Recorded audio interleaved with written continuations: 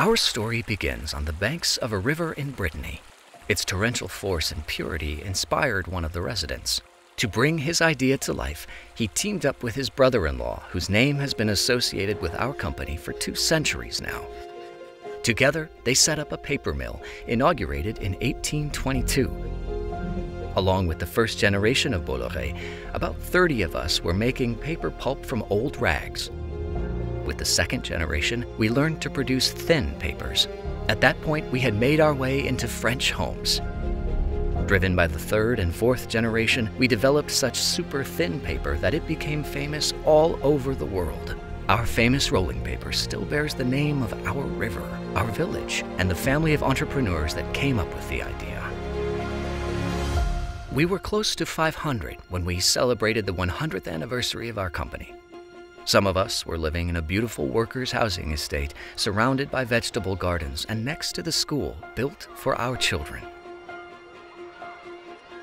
Then the war came and brought almost all our activities to a halt.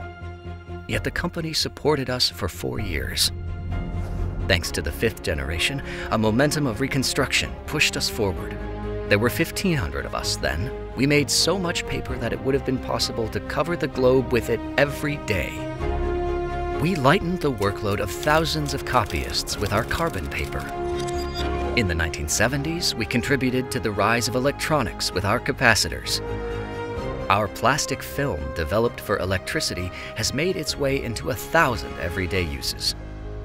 The oil crisis hit us hard, but we believed the 6th generation would guide us out of hardship. We gave up a part of our business for a while to support the recovery of our company. It only took 4 years for our efforts and loyalty to pay off. We have emerged determined to keep pace with the accelerating world.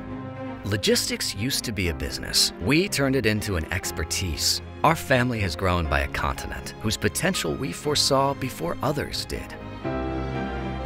We already knew how to transport goods all over the globe, so we started to transport people as well. To make that happen, we placed our bets on the future of a battery as opposed to other technologies. The one we came up with was so innovative that we built a car just to demonstrate its performance. It has become a symbol of sustainable and shared mobility worldwide. We have worked to digitalize the world, to connect it, and to simplify everyday life. We brought warmth to homes, schools, and hospitals. Aware that we were living in an era of hypercommunication, we have gradually learned the trade from an expert who has been around for 100 years. We have dared to give visibility to our society through unique, innovative media channels, ones that are close to the people.